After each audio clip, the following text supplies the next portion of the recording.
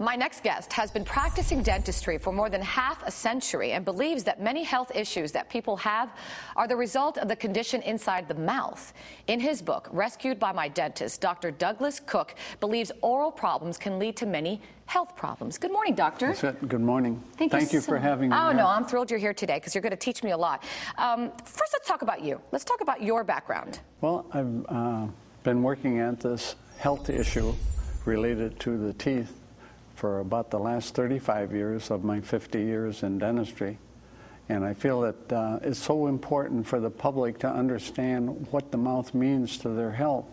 And that's why I wrote the book. You also do a lot of seminars around the country. You've traveled even to Australia, I believe? I've talked in Australia and in Asia and in North America, Canada, Mexico, and many seminars here in the United States teaching health professionals how important it is to know what the mouth is doing to their health. You're very passionate about it, and I know that because we've talked about this a few times even before you got here.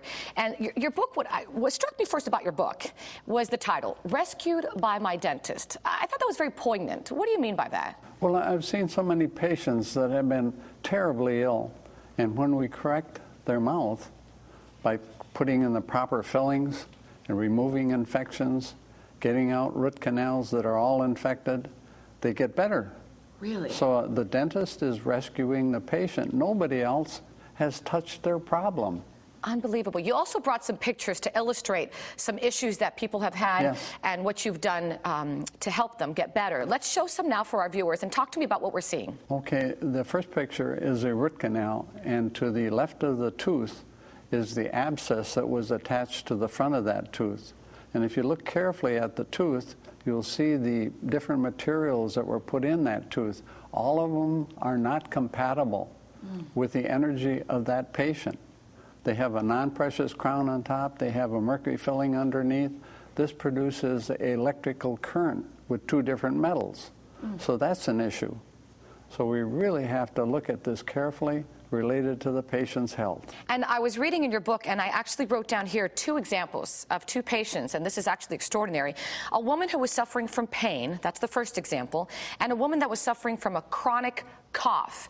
You examined them, and tell our viewers what happened. The first lady had pain for over 33 years.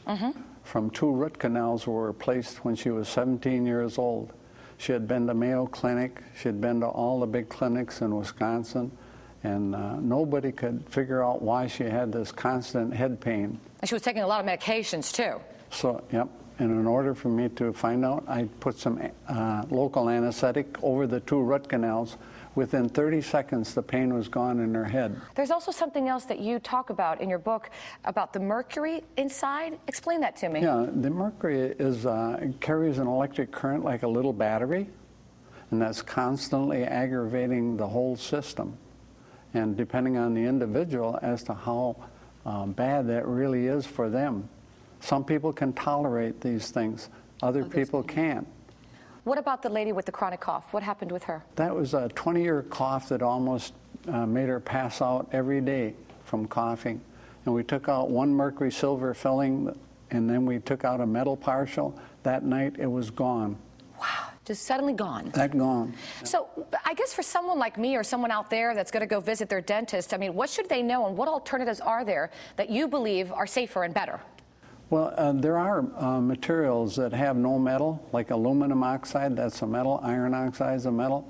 Fluoride is a toxic material which affects the brain. And the metal fillings or the crowns that they make can be made from material that does not have this effect on their health. So the bottom line, doctor, is like whatever maybe you're feeling inside in your body, whether it's a cough or a pain or whatever, a migraine, many times we could look inside our mouth and solve those issues. The simplest thing is to do non-invasive steps first. In other words, do something that's you can look at, you can fix it, and see how it affects the system. And that's by removing the metal fillings, removing the infected teeth. All root canals are infected before you do them, after you do them. Many dentists don't like to hear it because it's a great source of income, but you've got to think of the patient's health first. Thank you so much, doctor. It's been great talking to you. Great information. Yes. And if you want to learn more about the doctor's book, go to dentistryhealth.com and search for Dr. Cook's book. It's called Rescued by My Dentist.